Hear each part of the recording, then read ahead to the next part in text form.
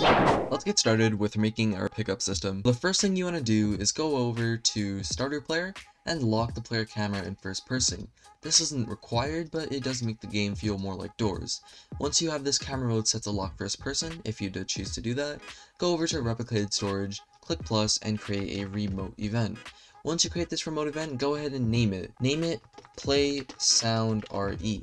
Once you have it named Play Sound RE, go over to starter player scripts, click plus, and create a local script. Make sure it is not a normal script that looks like this. Make sure it's a local script. Once you have your local script made, you can go ahead and name it if you want. I'm gonna call it Play Sound. And once you have the script created, go ahead and double click it to open it up, and then we can get started editing it. So the first thing you want to do is go ahead and grab replicated storage. So local rs equals game:get service replicated storage.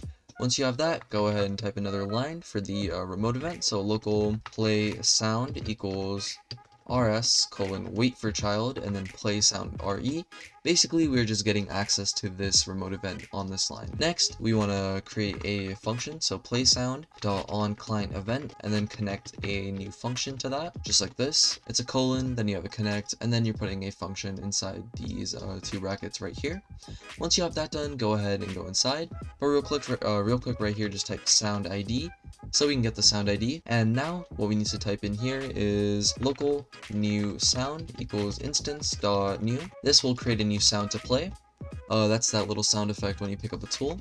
And underneath that line, go ahead and type new sound dot sound ID equals sound ID. Make sure the first one is capital S capital I. The second one is all lowercase. Once you have that done, go ahead and type new sound dot remove, or I think play on remove equals false, just like that. And then new sound dot parent equals workspace. After you're done that, go ahead and make sure you set the volume. So new sound dot volume equals, I think 2 sounds good, so go ahead and set it to that. And then after that, do new sound destroy, and that will play the sound because we have set the play on remove to true. Make sure it's set to true and not false. Once you're done that, go ahead and close that script off and go over to the tool you want to start with. The other tools, you're just going to be able to copy and paste everything into them. So I'm going to start with the sword. So I'm going to open it up and create a brand new script. And once you have your script created, it's not necessary to name it, but I will name it. I'm going to call it tool pickup script. And inside the script, we need to type local plrs equals game:get service players. Once you have that typed out, go ahead, drop a few lines. Local rs equals game:get service replicated storage, and the same thing again. Local play sound. I'm gonna type re for the script equals rs:wait for child, and then play sound re. RE stands for remote event, by the way. Then you want to type local, and actually before you type this, go ahead and go to your tool, go to one of the parts in the tool. Make sure that part is near the middle of the tool if it's a complex tool. If it's a one-part tool like the sword, then it's fine. Go ahead and create a proximity prompt inside. So click the plus on the part and type in proximity prompt. In this proximity prompt, set the action text to pickup, and then set the object text to the name of the tool. So I'm just gonna call it classic sword. And actually, just to show you guys it works and you don't think the script is setting it, I'm just gonna set it to sword like that. Once you have that done, go ahead and turn off clickable prompt if you require players to hold E, and set a hold duration of about 0.15 is pretty good. And if you do want players to be able to click on the prompt, go ahead and turn that on. I'm gonna leave it on for now. Once you have that done, go ahead and delete any touch interests you see. This isn't too important as the script will do that for you later, but just in case, go ahead and delete that. Now open up the script again and go over to line 6 if you're following along exactly. Go ahead and type local prompt equals script.parent: find first child, and then you want to type proximity prompt, and then go ahead and type true. Next, let's get a line for the highlight. We are actually going to be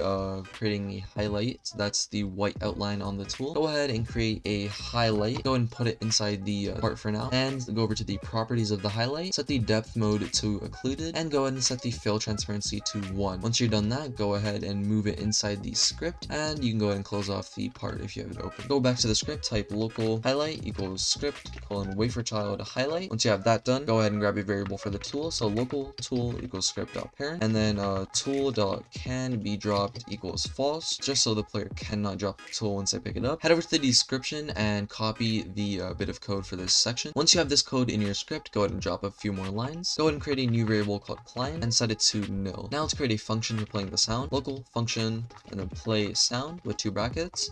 Hit enter. It should create an end if you typed it correctly. In here, type play sound re colon fire client and type the word client right there. Hit a comma and then type in sound ID 1. Go ahead and duplicate the line. Change this to sound ID 2. And once you're done that, go ahead and make a few more lines outside of the function. Now let's make a for loop to go ahead and put that highlight that we just made inside the script inside all of the other parts inside the tool. So for this, let's go ahead and create a for loop. So for I comma v in pairs, and then tool colon get descendants and drop out like that. If you press enter, it should create a do and an end for you if you typed it correctly.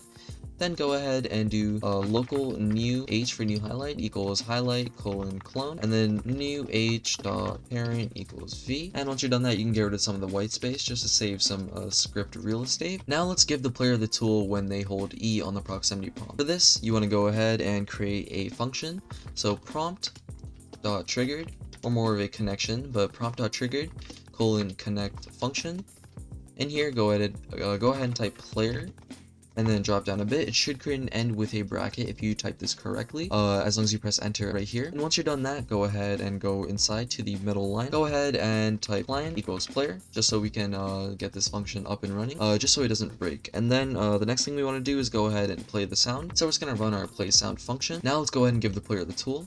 So tool.parent equals player backpack. Once you've done that, we can go ahead and destroy all of the highlights. So let's create a for loop. For I comma v in pairs, tool colon get descendants. If v colon is a highlight, just like that, make sure you type it correctly. If v is a highlight, hit enter, it'll create a then and an end. If v is a highlight, then v colon destroy, just so that it destroys all of the white outlining once you pick it up. Now let's also go ahead and destroy the proximity prompt so you don't see it while you're walking around. Prompt colon destroy. Now let's go ahead and make it so you can actually walk around with the tool. So let's do tool dot anchored, or actually we are gonna have to use a for loop for this part. So for I comma v in pairs, tool colon get descendants, and then if v colon is a base part, v dot anchored equals false, v dot can light equals false. Once you have this done, the tool will be you'll be able to walk around with it and you won't be stuck. Once you have that done, let's go ahead and destroy all touch transmitters. So I'd make another for loop. For IV in pairs, and then tool colon get descendants again. We're gonna be doing if v colon is a touch transmitter. One thing we should actually do here is use the class name property instead, just in case. V dot class name, and then do equals, and then put touch transmitter right there, and it'll look like this. Then v colon destroy. This just makes it so you can actually pick up the tool by stepping on it. You're gonna have to press E. And once you're done that, go ahead and close off the script, hit play, and I'm just gonna open my output just in case there are any errors we should fix. I'm gonna go ahead and hold E. As you can see, it works, and the swords and all the tools work, as you can see. The cookie doesn't have any scripts. But yeah, guys, that's how you make a doors pickup system in Roblox. If this helped you and it works in your game, hit that subscribe button just to let me know, and I'll see you guys in the next one. Peace.